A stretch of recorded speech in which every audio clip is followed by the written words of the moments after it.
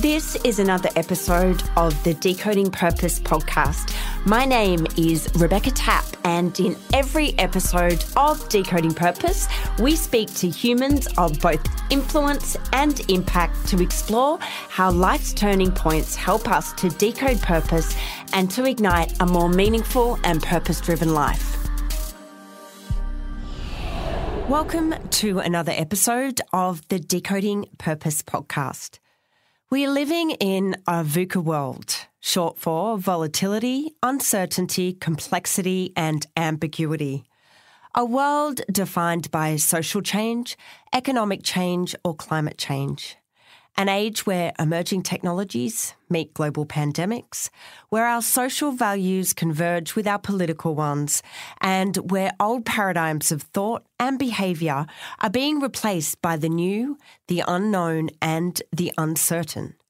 In a conversation about turning points, we are in a tornado of change, and the only thing that seems crystal clear is the need for courage. So where do we begin in translating this complexity in order to gain clarity and from there to lean into the courage required to navigate an unwritten economy and future? I know this has been a burning question for me and one that led me to track down today's incredible guest, Kaila Colbin. Kaila is the co-founder of BOMA Global and the CEO of BOMA New Zealand.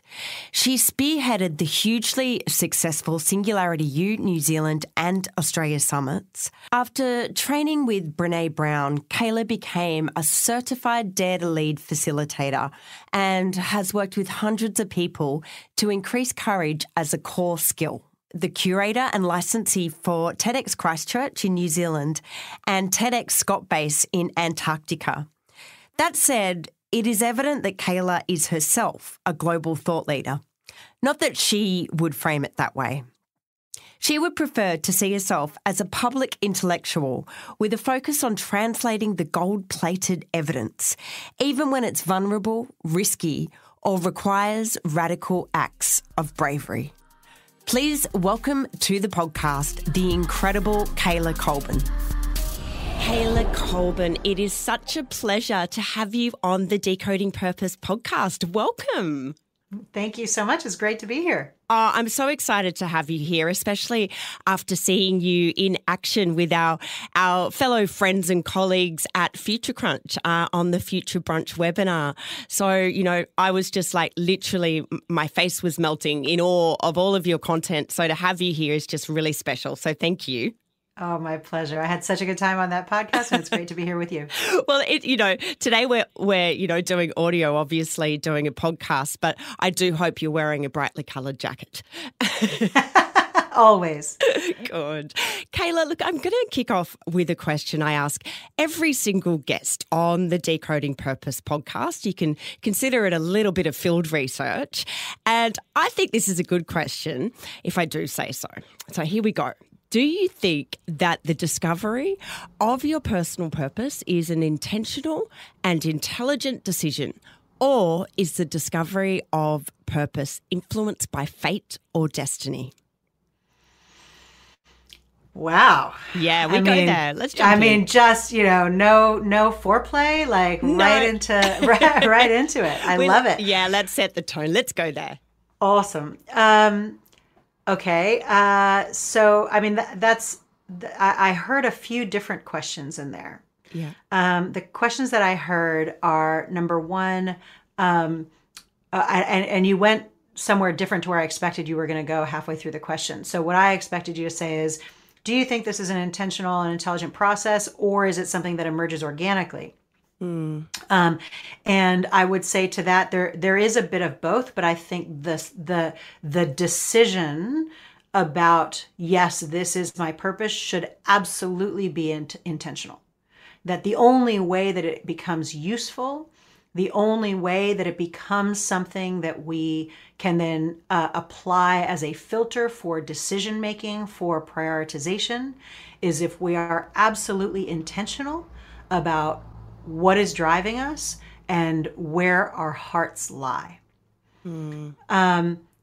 Arriving at that decision may involve a whole bunch of stuff that has happened organically, that weren't part of things that weren't part of a process that, today we're going to be establishing our purpose. And the first we're going to do this, discovery exercise, and then we're going to do a brainstorming, and then we're going to categorize, it doesn't work like that. So getting to that point where you can make the intentional decision will involve a whole heap of organic things that are very difficult to plan out in advance. Where you ultimately went to with that question was whether it's about fate, which speaks to, a kind of nature versus nurture discussion. And I definitely don't have answers to that. I feel I feel that I actually feel very strongly in both camps. So I feel very strongly that it is up to me to have agency and choice in how I live my life. And I also recognize that that strong feeling may be the inevitable result of all of the things that have led me to today, over which I had limited to no control. So I'm going to total fence sit on that question. To give you some of the data, having interviewed, we've had probably nearly 40 guests on the podcast so far, maybe, just to give you a stab in the dark figure. I reckon 99% of those guests have said both. So, yeah. Oh, good. I'm in good company then. You are in good company, definitely. Now, I want to have a look at some of those intentional decisions you've made in your personal journey, because I know you have been a serial entrepreneur since the age of 22. You were the curator and licensee for TEDx Christchurch in New Zealand and TEDx Scott Base in Antarctica. You trained with the incredible Brené Brown to become a certified Dare to Lead facilitator. And today you are the co-founder of BOMA Global and the CEO of BOMA New Zealand. Not an overachiever in any way at all. Now, easily bored.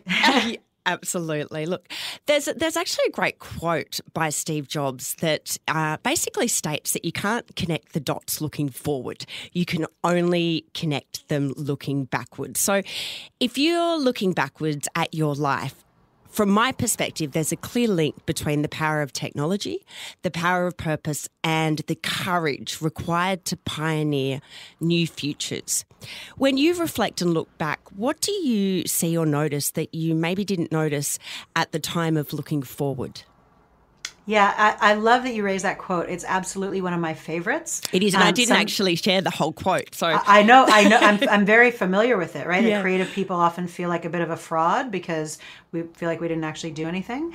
I refer to that often, and every now and then I'll get questions about kind of careers advice, and I feel like I'm the least qualified person in the world to give careers advice because my career has been built in such a Forrest Gumpy way of like, oh, this looks like fun. Okay, I'll go do that. And just following the breadcrumbs. Yeah, completely. So looking back, there some things that come to mind. One is that I feel like there are lessons in this world that we cannot force ourselves to learn. That the only way for me to start to grow into who I want to be as an adult is to have stuff things up in such a profound way earlier on in the piece that the lessons from those stuff ups get embedded in my bones. And that, you could have told me things, like if I could go back in time and tell my younger self things, I don't think there is any way to shortcut the journey that I have gone on in order to become who I am today. And the things that I did in terrible ways in the past, avoiding difficult conversations or not being as skillful as I would like in my business activities. In order for me to get there, I had to go on the road that I ended up going on. So I think, when I look back and connect the dots, my overall sense is somewhat philosophical of This is, I can't regret any of those mistakes or any of the windiness of that journey, because it might look windy, but it was the most direct route to here. Does that make any sense? Oh, look, it makes perfect sense. And in the context of series 2 of this podcast, we are actually exploring turning points. And I'll tell you why. What I have discovered in having, hundreds of conversations with people about how they discovered their purpose is that purpose itself, meaning, is more often than not catalyzed in these turning points. And sometimes they come about by choice, but more often they come about via a crisis or some kind of pain point. And I think in many ways that's exactly what you're talking about there. Yeah, it's very true. And certainly when I look at some of the moments of most profound growth, for me, those have been the moments where I've been at my darkest or at my lowest. And had to kind of work through that to go, who am I going to be in response to this moment? That being said, I will say my personal purpose, which is to be an uplifting presence, I was very intentional about the choice of those words, but I don't remember when I said it, and I don't remember it being particularly in context of something difficult that was happening. So yeah. Yeah, look, I actually read that in your biography, and what I love about your purpose is that it very much positions you to experience your purpose in the present moment, where you're able to be purposeful in any moment with any person or any environment to be an uplifting presence. And I love that, because I think so often we think of the North Star as the big goal or something that exists in the future without realising the North Star is within us and exists right now. And I think your purpose really captures that. Oh, thank you. I appreciate you saying that. As I say, it was such an intentional process. I reflected on, do I want to have an impact? Do I want to help people? And your comment about the North Star being within us is reflective exactly of what I was trying to capture there. That I cannot make my own fulfillment of my purpose dependent upon someone else doing or not doing, or being grateful for help I've offered or whatever. I don't want to position myself immediately as being any kind of savior or solver or fixer for other people. Those are all kind of external measures of success. My measure of success will be, have I shown up every day doing my best to be the best human that I'm capable of being? And that will vary from day to day, and ideally will improve over time. But am I showing up every, Brene calls it getting into the arena. Am I showing up every day, willing to screw it up, willing to fail, but giving it my level best, leaning into it, in such a way that others feel, that they can do the same. And whether they do or not, that's not in my control, and it's not something I can take credit for. All I can take credit for is how I choose to show up. Yeah, I love that. It's so, as I said, it's so empowered. It's so in the present moment. And it's about being truly accountable and anchored in our responsibility to ignite positive influence and to really see our own light or our own courage as something that is contagious and that has a ripple effect. Yeah. Beautiful. Completely. So whether it be, through your work as an entrepreneur, a TEDx licensee, or spearheading Singularity U here in Australia and New Zealand, and also with BOMA, you are clearly someone who has really spent a career being exposed to the most influential, purpose-driven ideas. So I'm just wondering, because I'm really curious to know, at this point in time, what idea or trend has piqued your interest or kept you up at night? Well, there's certainly a lot keeping me up at night. We live in, we're living through an incredibly challenging time. I'm originally from the States, born and bred in New York City. I've been in New Zealand for 15 years. And, today I had a couple of meetings where people would say, how are you doing? And I'd say, well, I'm personally doing very well, and struggling to balance that with the grief that I have for what's going on in the world, and specifically in my original home country in the U.S. So the thing that I am most interested in right now is how we can build towards a more a healthier, more functional, more thriving society, where we are doing what we need to do to look after all members of our society. And from watching what's unfolding in the U.S., what I see is that it doesn't help you to be the home of Silicon Valley. It doesn't help you to have all sorts of innovations in terms of AI and tech. It doesn't help to have a really robust, financial market system. That the underpinnings of our society will collapse if we don't have ways for each of us to be contributing with dignity, to be looking after our health, to be looking after our bodies, our hearts, our relationships with each other. One of the things I often come back to is that I don't understand. It's great that we've got social enterprises as kind of a business category. I don't understand how we've set up a world where you can have an enterprise that is not a social enterprise, that does not make some kind of contribution to the world. And my reasoning for that is that, if we're thinking about things from the lens of corporations have personhood under the law, then you and I as human persons don't just have legal and financial obligations to each other. We also have moral, civic, and social obligations to each other. And what we're seeing right now in the US is that if you don't fulfill your legal and financial obligations, but you do fulfill your moral, social, and civic obligations to each other, your society will pretty much be okay. But if you fulfill your legal and financial obligations, but fall down on the moral, civic, and social obligations, your society will crumble. And so this is the area that I'm super interested in right now, is how can we be better at understanding how critical it is for all of us, whether we are human persons or corporate persons or whatever it may be, to fulfill our moral, civic, and social obligations to each other. Yeah, look, that's really interesting. And I'm going to jump around a little bit here. And this was a question I would have gone into a little bit later in the podcast, but I think it's poignant with regards to what you've just said.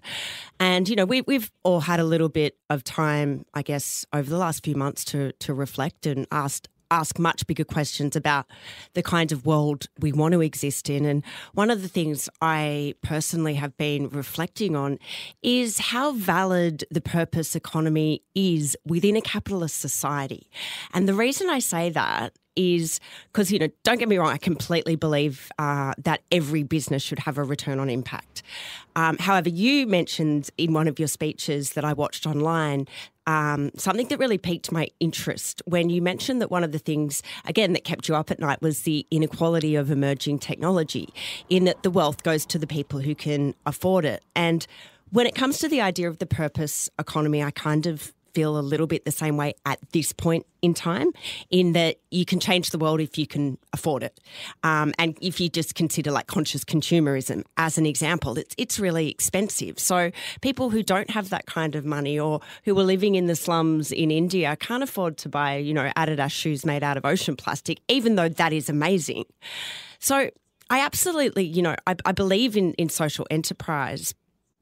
And I think this is key in creating progressive social change. But at the same time, it feels like the solution is bigger than business, that it might be time that we needed to possibly rethink an economy that isn't built upon growth and is more focused on inclusivity and sustainability, or even resilience at this particular point in time. So I'm interested to understand what your thoughts are on that, and what kind of economy you would write to create a sort of a fairer, more equitable and sustainable world. Yeah, awesome. There's so much in that. So I know, I feel like it's there was. No, it's great. I love it. With me there. I love it. There's so much meat there. So some of the things that came up for me during what you were saying, number one is the recognition that a lot of our conversations about purpose carry inherent privilege in them, and that there is a risk of us making assumptions that apply only to people who look like us or sound like us or come from a similar background to ours. And so I remember way back when Jamie Oliver did a series on chicken, a TV show about chicken.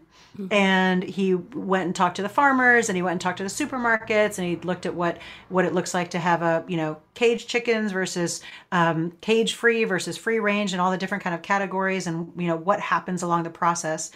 And I loved it so much because he really came at it from a perspective of helping us understand, like, why would the farmers do this in this way if they're doing caged battery chickens, right?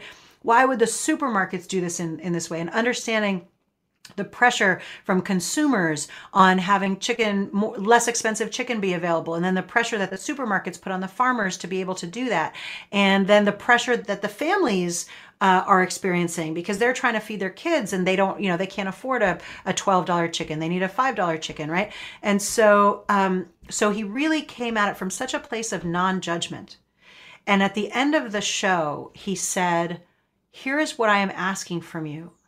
I am asking for you to buy the best quality chicken you can afford," which I thought was so beautiful. He wasn't saying like, buy free range chicken or you're doing it wrong, in which case people who are on a single income or on a benefit are going, well, I'm going to be doing it wrong because I cannot afford to feed my kids. Exactly. Yeah. Right. That's beautiful. So recognizing that inherent privilege that you've identified it's so critical.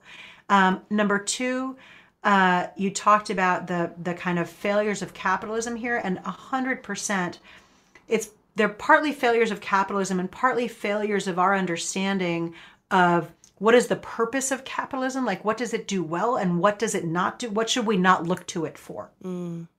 So as I said before, I think it is very strange that we have businesses that are not required in some way to talk about their impact on the rest of, like, to me this is a fundamental failure of the way we've set up the system, that we allow people to operate, we allow businesses to operate without any kind of accounting for, whether they're doing overall having an overall positive impact or not. That's one critical thing.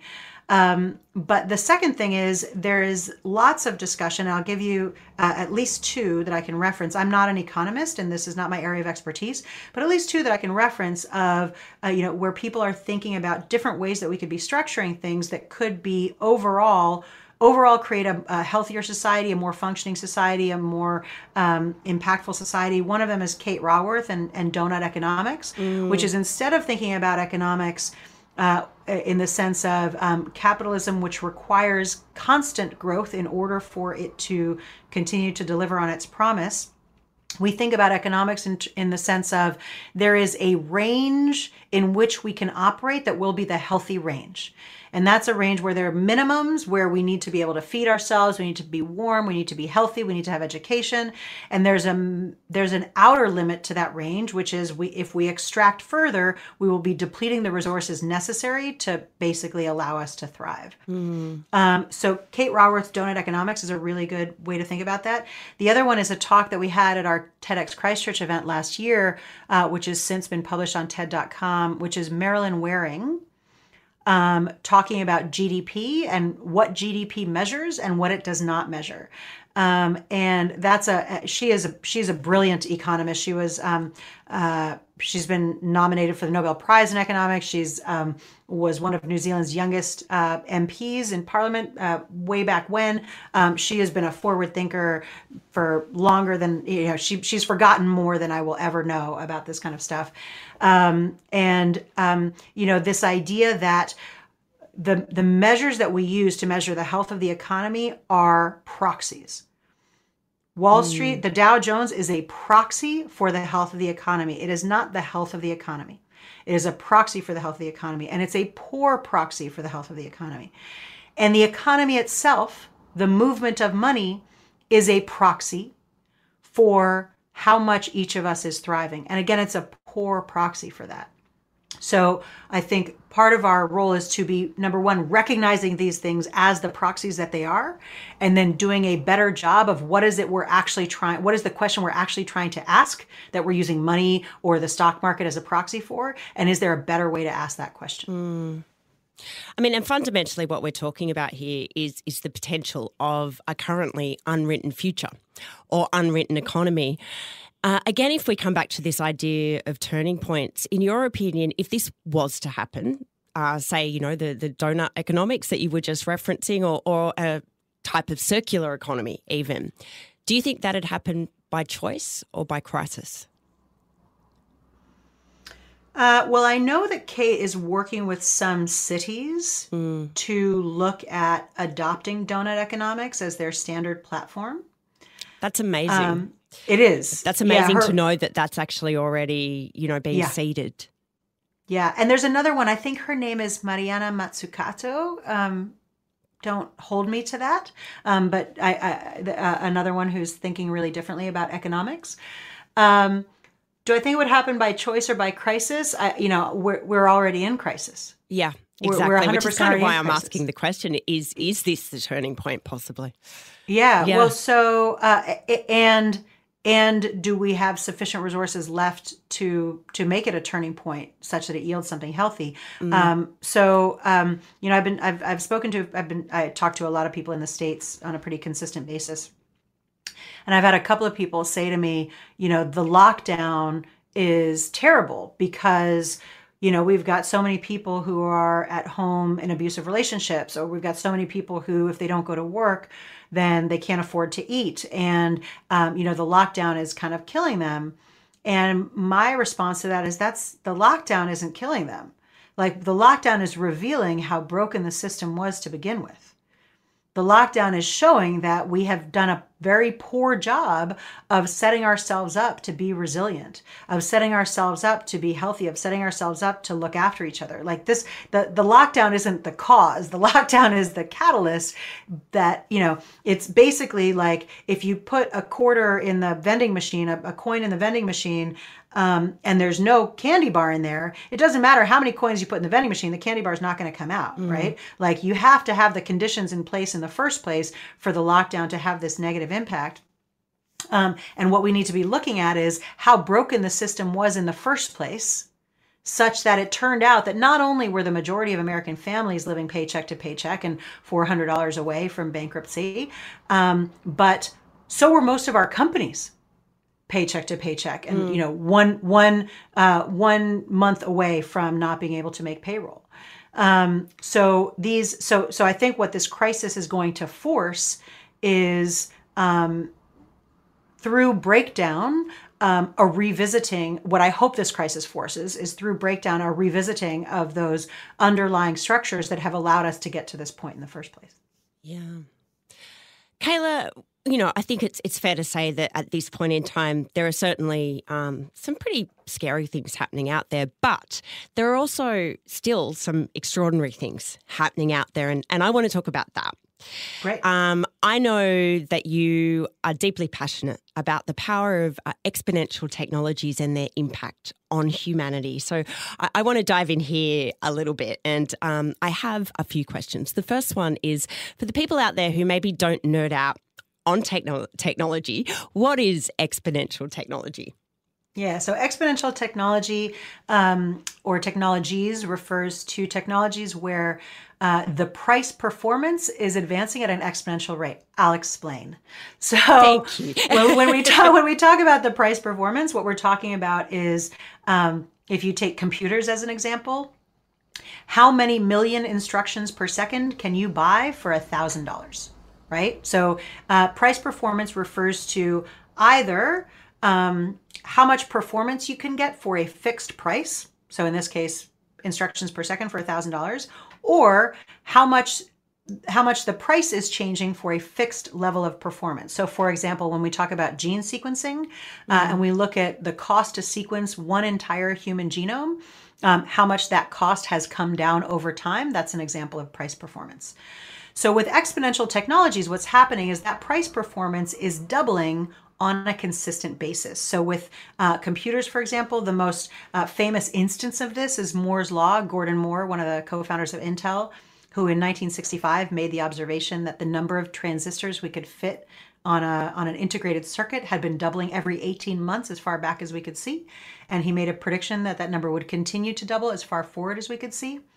So Moore's Law, Gordon Moore was referring specifically to this like physical, how many transistors we can put on a chip.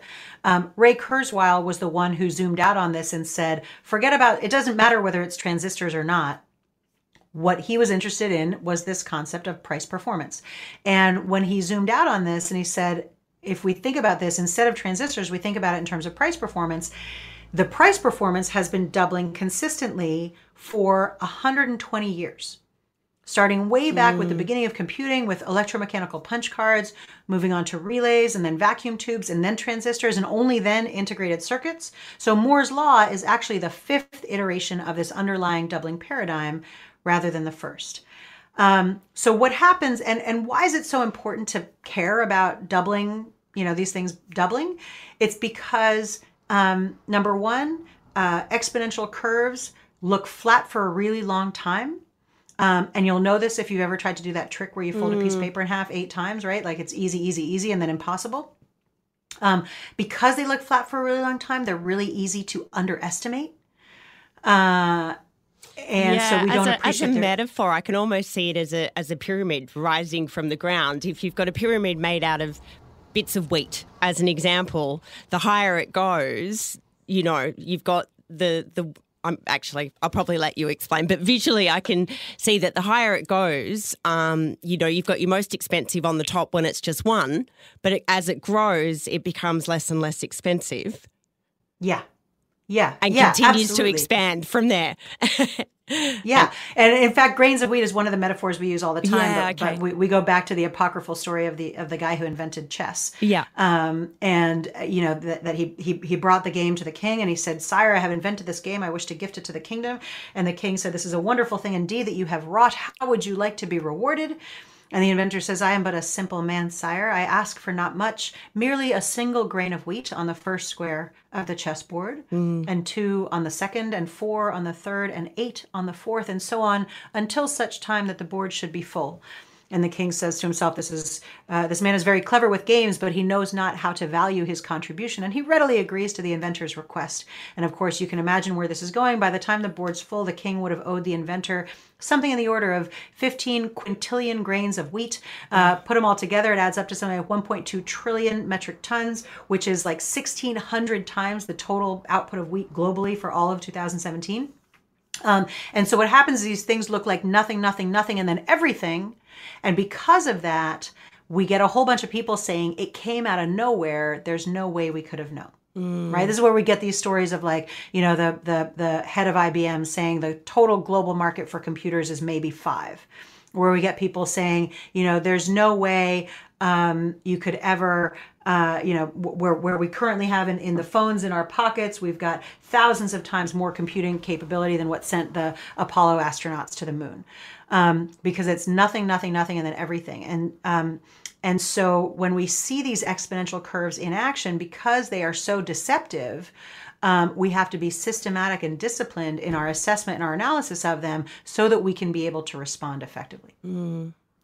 So can you link for me how exponential technologies, I guess, ignite turning points in order to create more purpose-driven futures? So I would not say that there is an inevitable causal relationship between exponential technologies and purpose-driven futures. Okay. I think that, what we've seen with technology, inevitably if you ask people about the future, people will either say everything's going to be awesome or everything's going to be terrible. And inevitably we get something in between, right? Like our nature is to predict either utopia or dystopia. And ultimately what we get is, we've got iPhones, like amazing, and we have the government listening in on our calls because of Five Eyes or whatever. So we have this something kind of somewhat in the middle. So for example, take Facebook. Facebook's a perfect example. Facebook has allowed people to connect with each other in ways that was unfathomable previously. I've got a Facebook group going with my extended family, which is now doing a whole family tree thing of, where we were during the Holocaust, and, connecting with each other in ways that just, would be much more difficult to do prior to Facebook. With platforms like Facebook, we also run huge risks of filter bubbles, of misinformation and disinformation, of concentration of power, in ways that are undermining our democratic society. So again, these kind of huge challenges that have been wrought. So I do not come from a view of exponential technologies will fix everything and will save us all. What does happen is they allow us to be able to accomplish things that we would really struggle to accomplish without them. And so, for example, I want to fly less. I'm a knowledge worker. My contribution to the world is through my brain activity, not through my physical activity. I want to fly less. Thanks to the magic of Zoom and Hopin and all the other platforms, I can contribute and participate remotely in ways that I couldn't have done 10, 15, 20 years ago, right? That's magical. What happens when we advance in technology? Yes, there is a concentration of wealth towards the holders of capital. And at the same time, as the price comes down for a given level of technological capability, that becomes accessible, becomes democratized to millions or billions of people who, again, hadn't had that previously. So we get systems in Africa where people are doing payment exchanges via text. We get systems where, a kid in the countryside in Turkey can make a movie and upload that to a video sharing platform, where previously they would have to, scrape up the money and find countries and make their way to Hollywood to try to get exposure. So I sit, my preferred place to sit is with the complexity of the world. Even though there is a temptation to go, oh, this will inevitably drive us to be a more compassionate future. I think our greater levels of compassion, our greater levels of purpose, those are all choices that we have to make as people. They will not be given to us by our technology. They will not be given to us by automatically by virtue of having capitalism break down. They are choices that we need to collectively make, and it is up to us to make those choices. And look, one of the areas where I think it's fair to say we are definitely seeing impact, particularly in the fields of, say, science and innovation, is via something called convergence, which you spoke about in one of the speeches that I researched. Can you talk me through this idea of convergence with regards to technology? Yeah, 100%. So often we talk about, in the work that I did for a few years, helping people better understand the nature of exponential technologies and their implications. I often ended up with a feeling of we were looking at the technology kind of in a vacuum. And when I think about convergence, what I'm thinking about is the fact that we're not only experiencing a world of technological change. We are also experiencing geopolitical change. We're experiencing social change, economic change, climate change. And all of these vectors of change are converging to create this world that is highly, uncertain, unpredictable, this VUCA world, right? Volatile, uncertain, complex, and ambiguous. And again, if we want to be sophisticated and effective in terms of being able to realize our purpose, in terms of being able to have a profoundly positive contribution, we have to look at these things as interconnected rather than as isolated. And so, for example, we cannot look at the impact of social media platforms. We can't look at the rise of demagogic leaders around the world in isolation from the rise of social media platforms and algorithmic content recommendation. We cannot look at the greater concentration of wealth without looking at the algorithmically driven market trading that dominates what's happening with the stock market. And so we think about these things as kind of independent, and yet their impact and their net result is entirely interdependent. And we have to think about them through that lens of complexity. It's much harder to do. I read a piece ages ago that had a really profound impact on me. It was a long form article, would have been in like the Atlantic or the New Yorker, one of those long form publications. And it was talking about the difference between the thought leader and the public intellectual. And what it said was, the thought leader is someone who, has a one-line narrative. Maybe that narrative is like, exponential tech is going to make everything better, or 10,000 hours, or whatever it is. There's like an easily understandable headline, and maybe they've given a TED talk about that, or they've written a book about that, and they've found data to support that kind of nice headline, and they've spun that into a bit of a brand for themselves. And the thing about the thought leader is that is easy to digest. It is easy to share. It is easy to sell. It is easy to comprehend and then feel like you now understand it yourself. It's not necessarily reflective of the world as we know it. The public intellectual, on the other hand, is embracing the complexity of the world, is looking at all of the data, whether it supports the headline or doesn't support the headline, is harder to grasp, is less satisfying, is a greater liability, because you think, you go, oh, right, this person feels this way about these things. And then they go, well, actually, there's this other side to it, but is more reflective of the true complexity of the world in which we live. And that's where I try to come from with things. I love it, and I think it's at the heart of honest and positive influence to be able to truthfully translate what other people might not be able to fully conceive without that translation. So, it's very much about being in service. Yeah. So, Kaila, over the course of today's interview, we've obviously talked about technology, we've talked about fate, choice, crisis, and ultimately the creation of unwritten futures. But the golden thread within all of this sits in something much deeper and more visceral than the world around us, because it asks us to look within ourselves, and it asks us to really think about how we lead others and how we lead ourselves courageously. So as a starting point, are you able to define what courage is? Sure. Thank you for that. So the definition of courage, and what I'll be drawing on here, is the training that I did with Dr. Brene Brown to facilitate her Dare to Lead curriculum, and the research that she and her team have done in this area, which is research that includes studies that involved Rice, Kellogg, and Wharton schools of business. And what the research tells us is that, number one, our single most accurate measure of courage is our willingness to lean into vulnerability. That the definition of vulnerability is risk, uncertainty, and emotional exposure.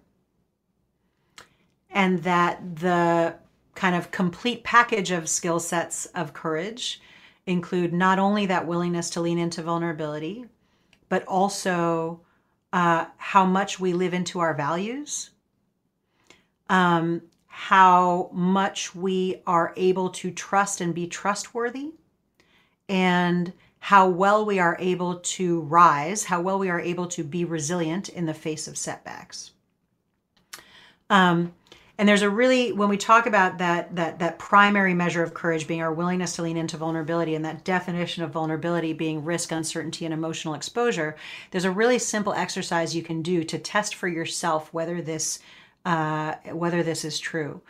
And the test is, just think of a time when you've seen someone doing something courageous. It could be somebody you know, somebody you don't know, something recent, something from a long time ago. Look, I'm going to share an example just right from this interview, because I was just reflecting on it. And that moment before, where I mentioned the pyramid example in my attempt to conceptualize what exponential technologies was about, it didn't really land.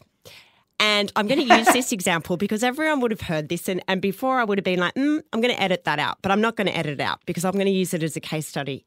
Because in that moment, I had to go, okay, this is how I'm conceiving it. I'm going to be courageous enough to say it, even if it doesn't land. And when it didn't land, I felt all of the emotional exposure and shame and vulnerability. And I just want to use that example because we can think of all these big examples in our own lives or people we know, but sometimes courage is just that, right? that was for me, that was a moment of courage and a moment of feeling vulnerable. So that is, you're 100% spot on there. Yeah. And you're so right. We think of when you explicitly ask people to think of courage, what they'll think about is like, oh, I'm rescuing a kid from a burning building or whatever. Yeah. And yet every day there are a million tiny opportunities for us to display courage. So here's a great example. If you've ever seen someone give a talk and then they're like, any questions? The first person to put their hand up, that's an act of courage. Anybody willing to sit in the front row, that's an act of courage. Asking for a pay rise, that's an act of courage. Having a difficult conversation with your spouse, that's an act of courage. Asking someone on a date, like all of these things, anytime that we are like putting ourselves out in the world in a way that we could get knocked back, all of those require courage. So let's lean into the difficult conversations piece, because I think that's a really big one. And I think it's also vital for anyone seeking a more purpose-driven life for the simple reason that I feel the purpose really asks us to step into our power. And sometimes that means having boundaries. Sometimes it means cracking open an uncomfortable illusion, ours or someone else's. Or it might mean, quashing the status quo, and that is often scary. So how do we activate the courage to firstly hear our own truth and then to share that truth with another person? Yeah. So what I'll come back to for that, and again, I love your questions. I feel like each one of your questions we could spend hours on. What I'll come back to for that, if we're thinking about difficult conversations, the terminology we use on the Dare to Lead program is a rumble. And a rumble is a meeting or conversation that's characterized by a few commitments. One of those is the commitment to lean into vulnerability. So if I'm going to have a difficult conversation with you, I've got a choice in how I show up in that conversation. I can show up armored, ready for battle, ready to blame you, ready to be angry at you, or I can show up armor off, ready to be wrong, ready to hear you, ready to sit with my own kind of contribution to this situation, right? So 1, a commitment to lean into vulnerability. 2, a commitment to own our own parts. 3, a commitment to stick with the kind of messy middle, because, inevitably these conversations, you open them up and it gets harder before it gets easier. Right. And so we have to stick with them in order for them to get resolved and come out the other end.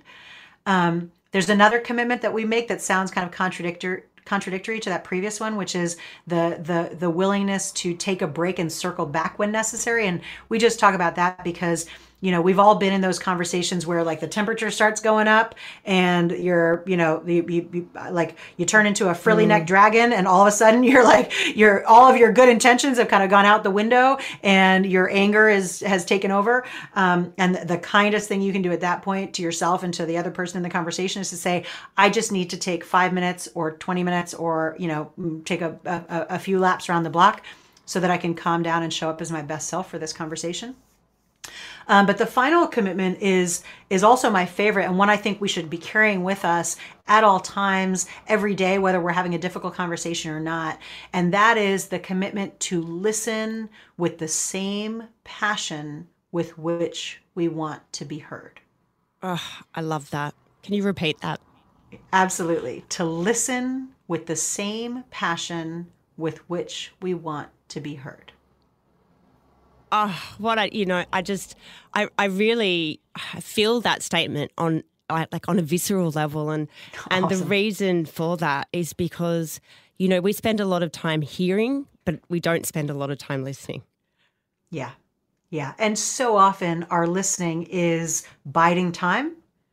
Our listening is listening for the trigger that allows us to provide our contribution. And one of the most powerful things we can do, especially in difficult conversations, is to say, I hear you. I acknowledge you. I understand where you're coming from. Your position is valid. And to just sit with that before moving on to, but let me tell you my thing, or, but let me, but I'm coming from a different place, or, let's bring it over to me now. To really just sit with someone else's position as valid. And I think oftentimes we're afraid to do that because we're afraid that, like, if you and I are having an argument and you tell me all the reasons you're angry at me, and I say, I totally understand where you're coming from. That does not mean that, number one, I won't get the opportunity to be heard myself. It does mean that I have to be willing to sit with the ways in which I have not shown up as my best self in this interaction. And that can be really difficult to do. Well, that comes back to the vulnerability piece, doesn't it? Totally. Totally. Here, one of the things I always say about rumbles and difficult conversations is that I think about them the same way that I think about workouts. Like, like, rumbles are always uncomfortable. No matter how much you practice them, no matter how good you get at being courageous and having difficult conversations, it never gets easy. You're never like, yeah, now I get to go have a really hard conversation with somebody. Awesome. It's going to be fun. It never gets easy. There's always like a bit of a sense of dread and a bit of a sense of like, can I get out of this in some way? But you always feel better for having done them. And I feel about them the same way I feel about my workouts, which is like, I'm always glad to have had done it. Yeah, absolutely. Yeah. Yeah. So I'm really interested to talk about how we change state. Because, to use a metaphor, when I think of courage, I think of the Wizard of Oz and the courageous lion who's actually terrified inside.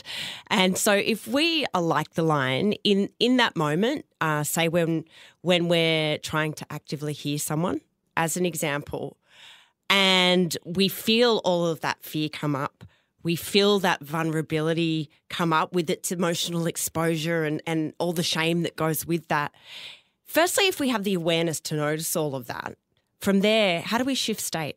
What are the steps to really be able to transform that fear into courageous action? Yeah. Well, the awareness is the first step. The awareness in and of itself drives transformation. So if I am feeling shame about something, and I've let the shame take over, and I've let my anger take over, and you and I go into a conversation together, and my engagement with you is driven by that shame and by that anger, it's going to go terribly. It'll go terribly for both of us, right? Like you're going to feel terrible, and I'm not going to get the outcome that I want. If I can sit with the awareness, the presence, to be able to go, oh, what I'm feeling right now looks like anger. When I dig into it further, there are elements there of resentment. And when I dig into it further, because what's driving the resentment is an element of powerlessness. And the way that I got to powerlessness is by not being willing or able to set and maintain my own boundaries, which drove me to feel powerless because then you had control over me, which drove me to feel resentment because then you had control over me, which is now being expressed as anger.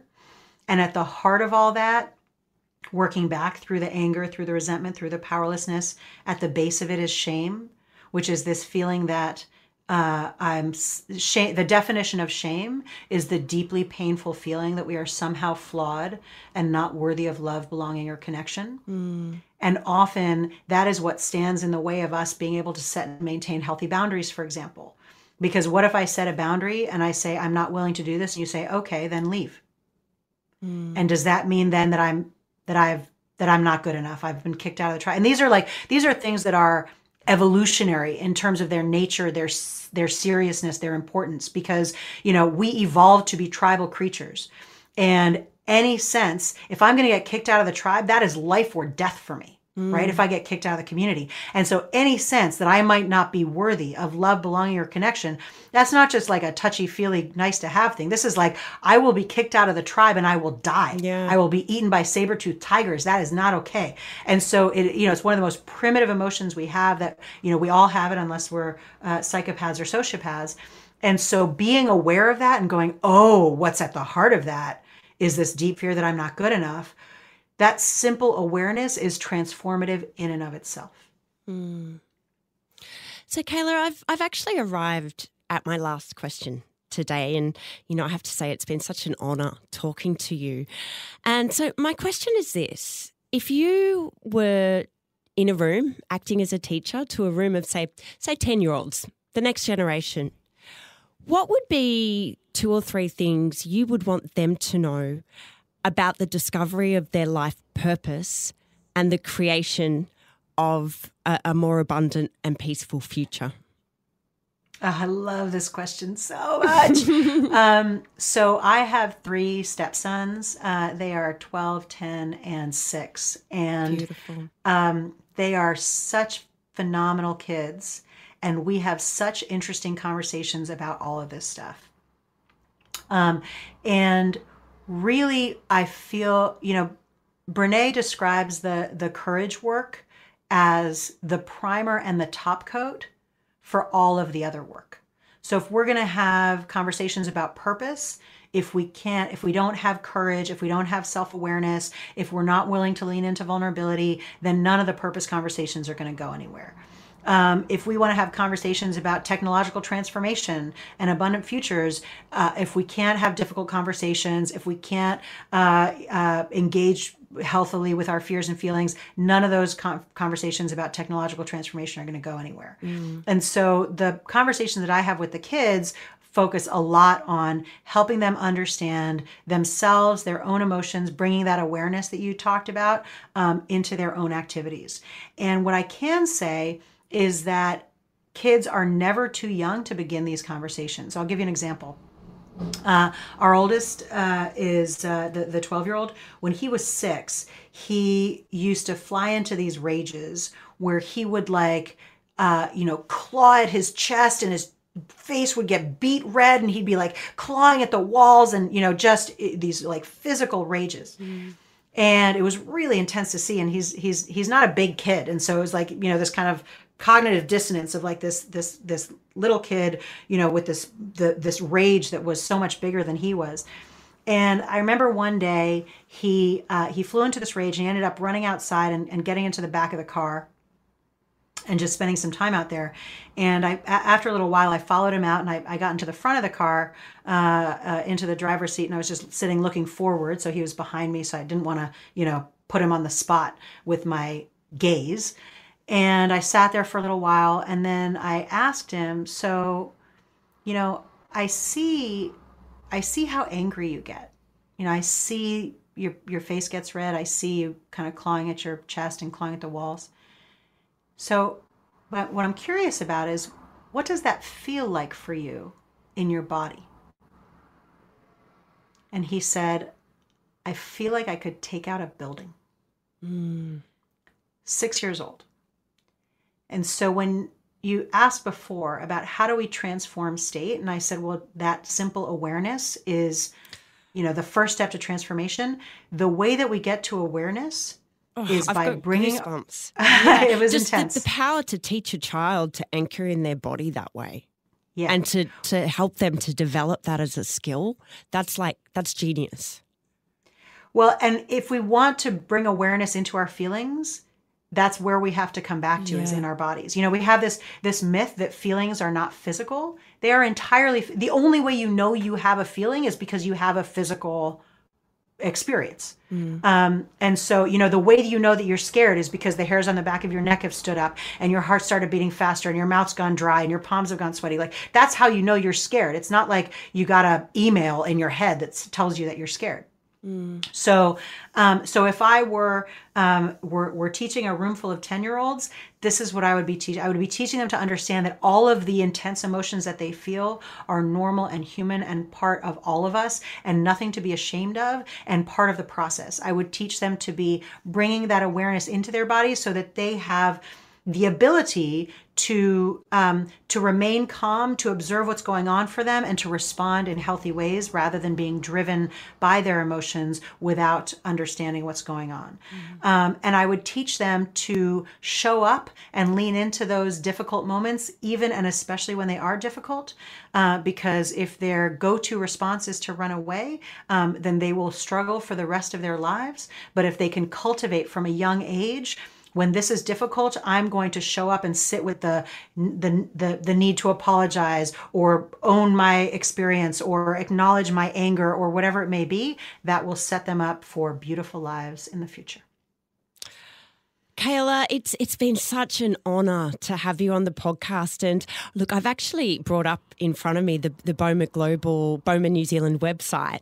And I'm wondering if you would mind sharing with our listeners where they can learn more about BOMA, learn more about you, and also understand, a little bit more about what you guys offer and the courses that you have available. Yeah, absolutely. So our website for New Zealand is just nz.boma.global. So that's nz.boma.global.